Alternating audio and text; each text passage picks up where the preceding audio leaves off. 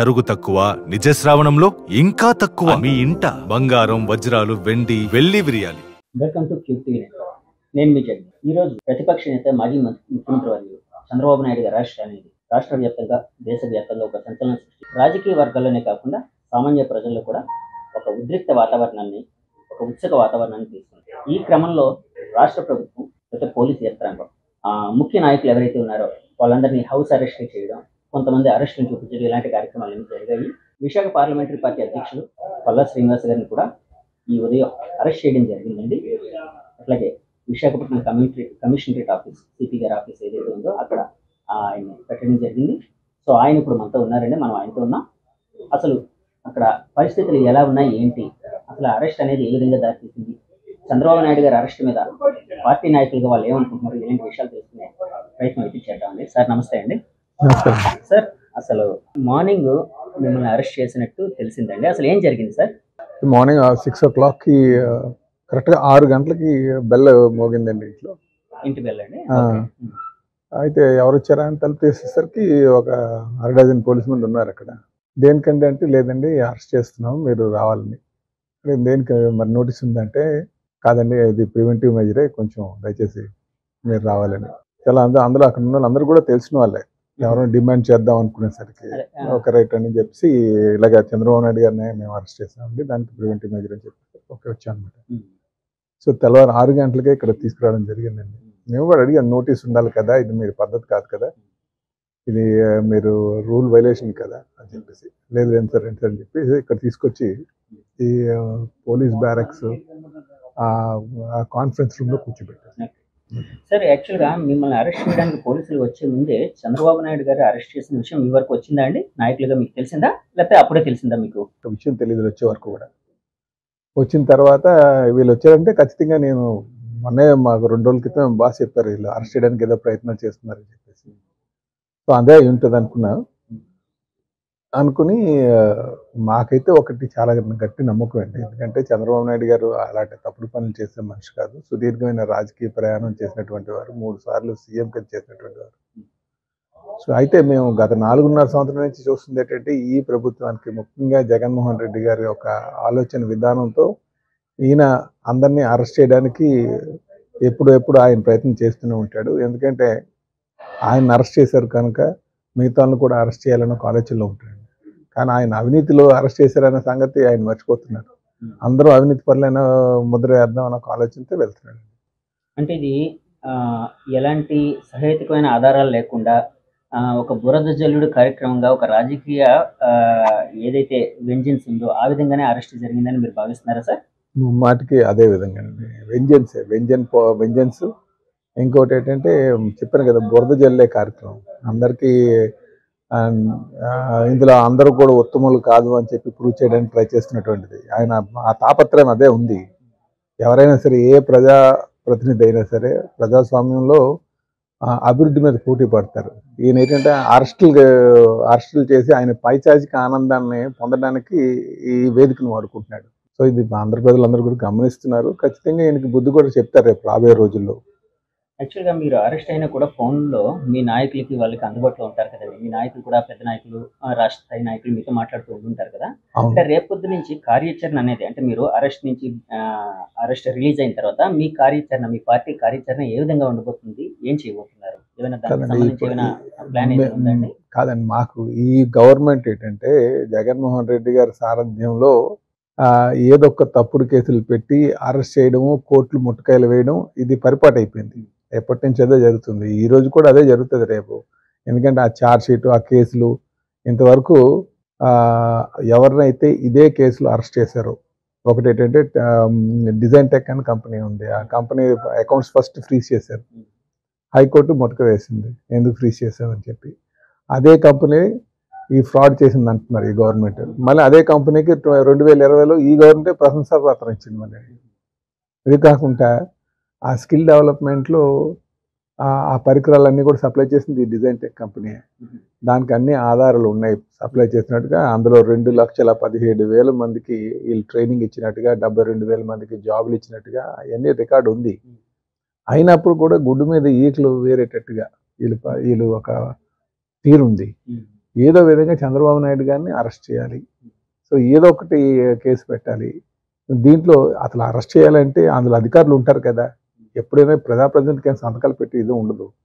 అధికారులు ఉన్నారు కదా, అధికారులను అరెస్ట్ చేశారు అప్పుడు ఇంతవరకు. ఆ స్కిల్ డెవలప్మెంట్లో అప్పుడు ఉన్నటువంటిది ఆయనే రెడ్డి గారే ఉన్నారు, ఆయన వదిలేశారు. ఆయనే పట్టించుకోలేదు. అధికారులు లేకంటే ఓన్లీ ప్రజాప్రతినిధులతోనే ఉంటుందా, ఒక సంతకం కూడా పెట్టకంటేనే. సో ఏదంటే ఇవన్నీ కూడా కక్ష సాధింపు చర్యలే. ప్రజలకి చంద్రబాబు నాయుడు గారు ఏదో స్కామ్ చేసేసారని చెప్పి చెప్పడానికే ఈయన ఒక పైచాచికి ఆనందం పొందుతున్నటువంటి తీరు, ప్రజాస్వామ్యాన్ని విలువలు కాలరాస్తున్నటువంటి తీరు అని ప్రజలందరూ కూడా గమనిస్తున్నారు. ఖచ్చితంగా రేపు రాబోయే రోజులు బుద్ధి చెప్తారండి. ఇప్పుడు అరెస్ట్ చేయాలనుకుంటే తెల్లవారు 4 గంటలకు వెళ్ళి ఎందుకు అరెస్ట్ చేయాలండి? అంటే మీకు రూల్ లేదా, ఒక పద్ధతి లేదా? నిన్ను అలాగే అరెస్ట్ చేశారా? మీకు నోటీస్ ఇచ్చారు కదా. ఎప్పుడైనా సరే ఒక మాజీ ముఖ్యమంత్రి, ఎన్నోసార్లు సుదీర్ఘమైన రాజకీయ చరిత్ర ఉన్నటువంటి వ్యక్తికి మీరు తెల్లవారు 3 గంటలకు వెళ్ళి అరెస్ట్ చేయాలా? ఏం నోటీస్ ఇవ్వలేరా? మీరు ఎందుకు నోటీసు? కోర్టులు అంటే నమ్మట్లేదు ఎందుకు? ఇలా 900 మంది పోలీసులు తీసుకొని రావాలా? అంత అవసరం వచ్చిందండి. సో ఇదంతా కూడా అర్ధరాత్రులు అరెస్ట్ చేయాలా? మొదటి నుంచి కూడా ఈయన తీరేటో అసలు మరి ప్రజలందరూ గమనించాలి. ఈయనకి ఏం ఆనందం పొందుతున్నాడో నాకు అర్థం కావట్లేదు. చంద్రబాబు గారి మీద 409 అనేది చాలా తీవ్రమైన సెక్షన్ అని అంటున్నారు, నాన్ బెయిలబుల్ అంటూ ఉన్నారండి. ఇలాంటి నాన్ బెయిలబుల్ సెక్షన్ లో పెట్టి ఆయన్ని అరెస్ట్ చేయడం వెనక అంటే అంటే నిప్పులు ఎంత పొగరాదని అంటారు కదండి.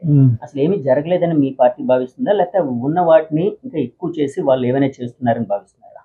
కాదండి, ఇప్పుడు 4.5 సంవత్సరాలు గవర్నమెంట్ నిద్రపోయిందా? కేసు ఎప్పుడు ఫైల్ చేస్తారండి? 2021లో డిసెంబర్లో ఫైల్ చేశారు. 18 నెలలు ఏం చేస్తారండి? అదేందండి. ఒకటి ఇప్పుడు ఆ ప్రేమచంద్రారెడ్డి అని ఉన్నాడు, స్కిల్ డెవలప్మెంట్, ఆ రోజు ఆయనే ఉన్నాడు అక్కడ, దానికి మెయిన్ క్యారెక్టర్. ఆయన ఎందుకండి అరెస్ట్ చేయదు? ఆయన తీసుకురాకంట అంటే ఏదో ఇది బురద జల్లే కార్యక్రమం. ఆయనకి చంద్రబాబు నాయుడిని ఏదో విధంగా అరెస్ట్ చేయాలి అంటే బేసిక్గా this fellow is a criminal. Jaganmohan Reddy is a criminal. ఎందుకు క్రిమినల్ అంటున్నానంటే ఆయన తండ్రిని అధికారాన్ని అడ్డు పెట్టుకొని సుమారు 1,00,000 కోట్లు సంపాదించుకున్నాడు. ఆ డబ్బులతో మళ్ళీ అధికారంకి వచ్చాడు, 2 లక్షల కోట్లు సంపాదించుకున్నాడు. సో ఈయన ఏంటంటే సిగ్గు లేకుండా 16 నెలలు జైలు కూడా తిని వచ్చాడు. అందరినీ కూడా డ్రై చేసేద్దాం అనుకుంటున్నారు. లేనిది ఉన్నట్టుగా చూపిద్దాం అనే ఒక ప్రయత్నం ఇదంతా కూడా. ఈ స్కిల్ డెవలప్మెంట్ కేసులో డిజైన్ టెక్ కంపెనీ ఉంది. డిజైన్ టెక్ కంపెనీ వీళ్ళ అకౌంట్స్ ఫ్రీజ్ చేస్తే అలా అందరూ కూడా గడ్డి పెట్టారు హైకోర్టు. అలాగే సిమెన్స్ కంపెనీ ఉంది. సిమెన్స్ కంపెనీ ఎండి నాలుగు అరెస్ట్ చేస్తే హైకోర్టు గడ్డి పెట్టింది. ఎందుకు అరెస్ట్ చేస్తే రిలీజ్ చేయమని చెప్పి. ఇంకా ఇప్పుడు ఇన్ని రోజులు కూడా ఆ ఎవరి పేరు రాయకంటే ఇప్పుడు ముద్దాయి A1 కింద పెట్టి ఈయన తీసుకొచ్చారు. యాక్చువల్గా ఈరోజు ప్రభుత్వ ప్రధాన సలహాదారు సజ్జల రామకృష్ణారెడ్డి గారు ఇందాక ప్రెస్ మీట్ పెట్టి ఆయన ముసలాయన ఆయన వయసుని దృష్టిలో పెట్టుకొని అరెస్టులు చేయాలి కదా ఇలా అని చాలా మంది మాట్లాడుతున్నారు. అంటే యంగ్ అయినా ఓల్డ్ అయినా ఒక క్రైమ్ చేసినప్పుడు అరెస్ట్ చేయకూడదని ఎక్కడైనా ఉందా, లేకపోతే చంద్రబాబు గారు దానికి అతీతమా, అరెస్టులు కాకుండా ఉండడానికి, లేకపోతే ఆయన ఎన్ని తప్పులు చేసినా కూడా తప్పించుకోవడానికి అతీతమా అన్నట్టు మాట్లాడారు. ఇలాంటి వాటిని మీరు ఏ విధంగా చూస్తారంటే ఒక నాయకుడిగా? మీరు అడగడం కూడా ముందు నేర్చుకోవాలి క్వశ్చన్లు. మీకు ఇక్కడ ప్రజాస్వామ్యం ఒక చట్టం ఉంది, ఆ చట్టం ప్రకారం వెళ్ళమంటున్నాం. అంటే వయసుకు తగ్గట్టుగా చేయమని ఎవరు అంటలే. తప్పు చేస్తే ఎవరని తప్పే. నేను అన్నది నువ్వు నోటీస్ ఇవ్వాలి కదా. 3 గంటలకు ఎందుకు వెళ్ళామని అడుగుతున్నాం మేము. మీరు 3 గంటలకు ఎందుకు వెళ్తున్నారు? దీని లేకంటే నువ్వు నోటీస్ ఇస్తే, ఇప్పుడు నోటీస్ ఇస్తారు ఎవరైనా ఫస్ట్ ఆఫ్ ఆల్, అయ్యా నువ్వు నీ ఎక్స్ప్లెనేషన్ ఇవ్వని చెప్పేసి. ఇది ఏపీసీఐడికి ఎలాగుందండి? ఏపీసీఐడి అంటున్నారు, లేకపోతే జగన్ సైన్యం అంటున్నారు దాన్ని. గతంలో చూసినటువంటి కేసులు ఎన్ని ఉన్నాయి. కానీ ఇప్పుడు సిఐడి ఏవైతే కేసులు పెట్టిందో అందులోని నోటీస్ ఇవ్వకుండా కూడా చెయ్యొచ్చు అని చెప్పి కొంతమంది పొలిటికల్ అంటే దానిలో నిజమంత కాదండి. మీకు అన్నది అదే. దానికి ముందు అందులో స్కిల్ డెవలప్మెంట్ లో పనిచేసినటువంటి అధికారులు ఉన్నారు. ప్రేమచంద్రారెడ్డి ఉన్నాడు, వాడిని ఎందుకు అరెస్ట్ చేయలేదు? అలాంటి వాళ్ళందరినీ వదిలేశారు. కాదు, రాజకీయపరమైన అంశం ఇది. రాజకీయంగా పొలిటికల్ లీడర్కి ఎవరికి సంతకం పెట్టేటువంటి అథారిటీ అందులో ఉండదు. మీరు తెలుసుకోలేదు. ఫండ్స్ రిలీజ్ చేసడంలో కానీ ఏదైనా సరే ఆ అధికారులు ఉంటారు. వాళ్ళు ఎందుకు అరెస్ట్ చేయలే? వాళ్ళకి ఎందుకు పిల్లలేదు? ఇంకోటి, ఒక సీఎం అయినా 14 సంవత్సరాల సుదీర్ఘమైన చరిత్ర ఉంది. 40 సంవత్సరాల నుంచి చేస్తున్నాడు. 40 సంవత్సరాల నుంచి ఏ రోజు లేనిది ఈ రోజు ఎందుకు వచ్చింది?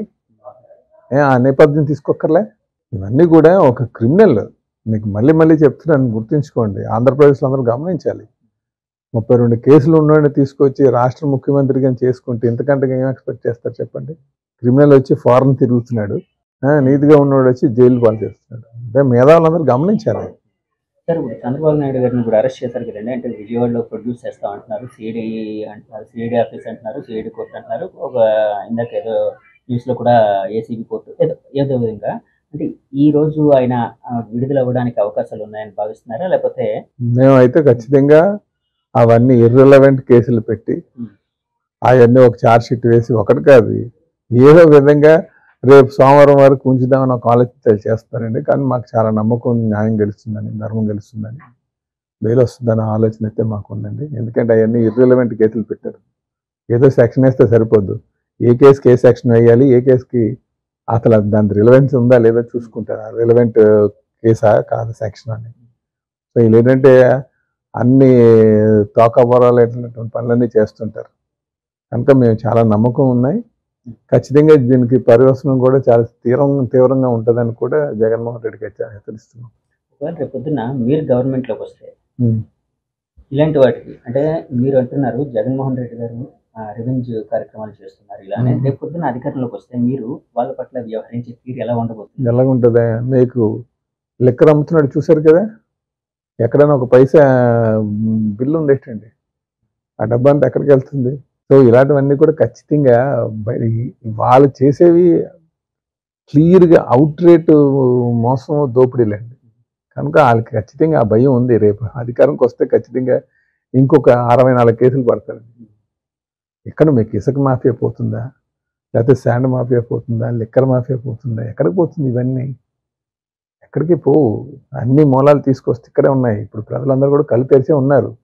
మొదట్లో తోడుకత్తి అంటే నమ్మారు, వాళ్ళ బాబాయ్ హత్య కేసు అంటే ప్రజలు నమ్మారు. ఈరోజు జగన్మోహన్ రెడ్డిని నమ్మే పరిస్థితి లేదు. కనుక రేపు ఎవరైతే ఈ స్కాముల్లో ఉన్నారో వాళ్ళే అప్రూవర్స్ కింద మారుతారు. జగన్మోహన్ రెడ్డిగా జీవితకాలం జైల్లో కూర్చోవడం కూడా ఖాయం. సార్, ఇప్పుడు విశాఖపట్నంలో మీతో పాటు ఇంకా ఎవరెవరు ఏ నాయకుల్ని అరెస్ట్ చేశారు సార్?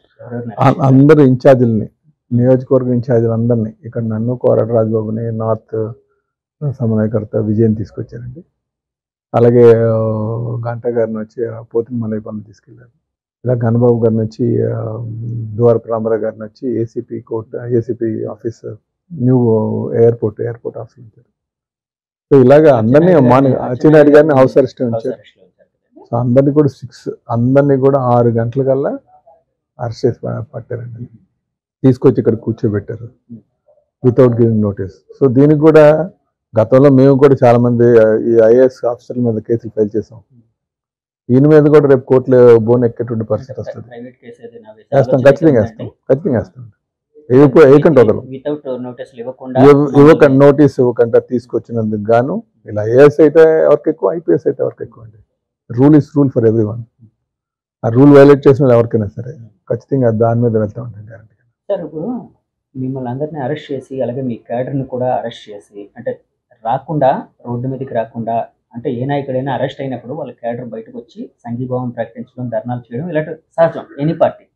సో అలాంటివి జరగకుండా ఉండడం కోసం చేశారని భావించాలా? అంటే ప్రభుత్వం భయపడుతుందని భావించాలా మీ పార్టీకి? ఇదొక నియంత పాలన అండి. వీళ్ళకి ప్రజాస్వామ్యం అంటే తెలియదు. ఒక మూర్ఖుడిని ఎన్నుకున్నారు. ప్రజాస్వామ్య విలువలు తెలియనటువంటి మూర్ఖుడిని రాష్ట్ర ముఖ్యమంత్రి కింద పెట్టారు. అది ప్రజలు తెలుసుకోవాలి. ప్రజాస్వామ్యం బద్ధంగా నీకు ఓటేసే విలువ ఇచ్చినప్పుడు నువ్వు ఆ పరిణతి చెందినటువంటి నాయకుడిని ఎన్నుకోవాలని ఒక ఆలోచన ప్రజలు చేయాలి. అది లేనప్పుడు మనం ఏం చేస్తాం? ఇలాగా ప్రజాస్వామ్య విలువలు కాళ్ళు రాస్తూ ఇప్పుడు ఒక లీడర్ని అరెస్ట్ చేస్తే ఖచ్చితంగా అరెస్టేషన్ చేస్తారు. ఆయన చేయలేదా?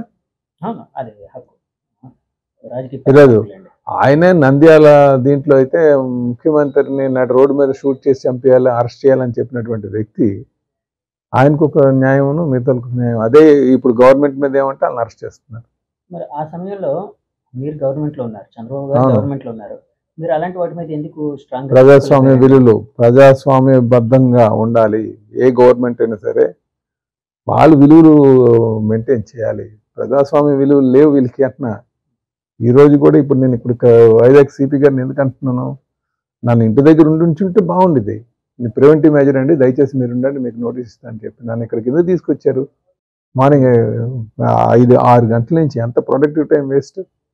ఎంత 9,000 మంది 10,000 ఆల్మోస్ట్ ప్రతి దగ్గర ఉన్న మొత్తం పోలీస్ యంత్రాంగం అంతా కూడా తెలుగుదేశం పార్టీ నాయకుల అరెస్ట్లోనే కూర్చుంది.